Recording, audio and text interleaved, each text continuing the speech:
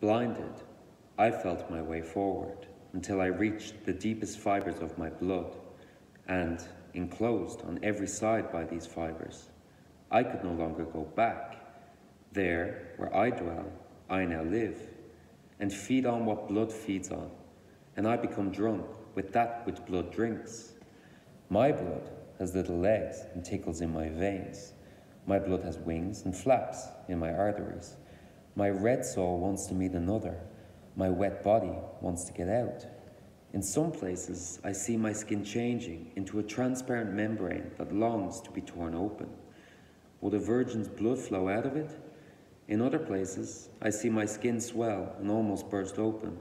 Drips of blood emerge from my pores, white, yellow, red, even blue blood. It is a gift, not goods to be sold. Am I a universal donor? It seems as if I want to give the world a transfusion.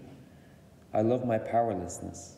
It is very hard for me to wield the sword, the lance, the saber, the axe, let alone the bow and arrow. I love the power of butterflies and their instruments, the razor-sharp front legs that cut like scalpels, and I love the scars they leave on my body.